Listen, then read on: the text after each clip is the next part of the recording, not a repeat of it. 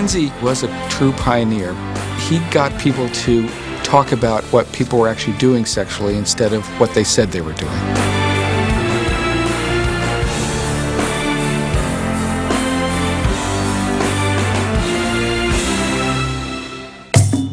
I think everyone is sort of the Kinsey report. Somewhere in their brain, they've heard that phrase before. He published it as a scientific, first male sexuality, then female sexuality. He published them as scientific volumes, but they weren't received that way. They were received as a social revolution. The expression I've read and heard in my research for the role was that it was like an atomic bomb going off. He said things that people didn't necessarily want to hear. It's advisable to stick to what's normal. You don't want to shake people up.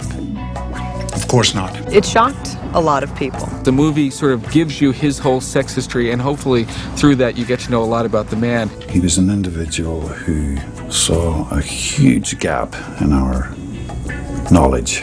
Why not address the need for sex instruction that deals frankly with students' real questions, real concerns? He also deeply believed in marriage, and he felt that one of the basic elements of a good marriage is a good sex life. So he created a marriage course, which is basically a sex education course, probably the first of its kind ever. Why offer a marriage course? Because society has interfered with what should be a normal biological development. The essence of Kinsey's entire project was the sex interview. And this is something it took him years to develop and refine. Taking a sex history is a sacred trust. He had so many different tricks for getting as much as he could out of a person and making sure that they were telling the truth.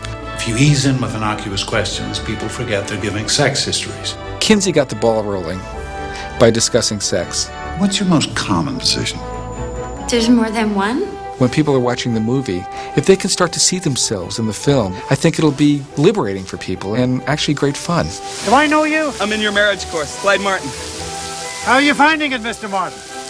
Oh, it's the most enlightening class I've ever taken. The impact of this work is so remarkable, and it's sort of something that at least I think a lot of people have sort of forgotten about over time. We just take it for granted. Dr. Kinsey's findings are surprising, sometimes even shocking. No matter what someone thinks about that, whether they're happy about that or not, you know, it was sort of a remarkable life. Are you surprised at the success of your book? No, it shows that the world has wanted this done. Any plans on a Hollywood picture based on the book? I can't think of anything more pointless. Everybody's sexuality is individual and unique, and that often we're so eager to be normal, to fit into the group, that we forget about our own uniqueness. If every single living thing is different from every other living thing, then diversity becomes life's one irreducible fact. And if one thing Kinsey did stand for, it was truth, a respect for the uniqueness, not just of individuals, but of every culture in the world.